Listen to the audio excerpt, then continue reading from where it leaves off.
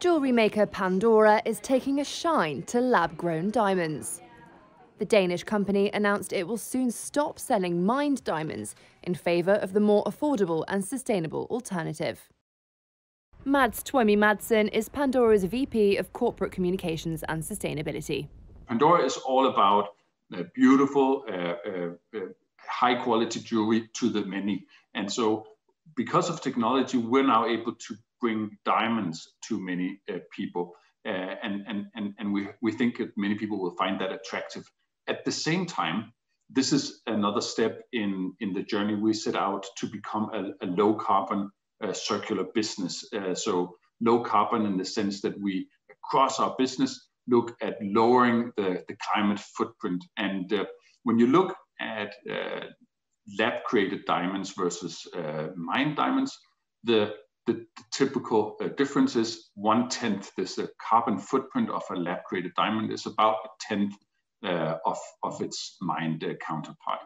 And so this will help us provide products that are better for the environment, better for the climate. Pandora made 85 million pieces of jewellery and sold 50,000 diamonds in 2020. The company's announcement reflects a change in consumers' taste.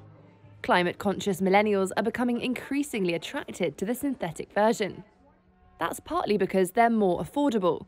Lab-grown diamonds are up to 10 times cheaper than mined ones, according to a report by Bain & Company. And they're also guaranteed not to have come from conflict zones and don't cause as much environmental damage to extract. However, a study commissioned by the natural diamond industry in 2019 said lab-grown diamonds can sometimes end up being more carbon-intensive than mined ones.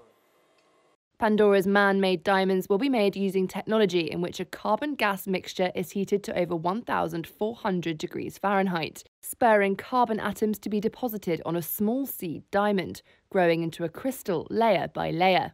CO2 footprint with lab-created diamonds is all about the energy that is used for creating the diamonds. So it's true that it requires quite a lot of energy to produce the diamond, but if that energy comes from renewable energy, solar panels, wind turbines, the carbon footprint is low. And so for the diamonds that we bring to the market already today, they've been produced using 60% renewable energy. And when we plan to go with a global launch next year, we expect that this will be down to 100% or up to 100% renewable energy. So that means that the carbon footprint is about 1/10 of a comparable mined diamond.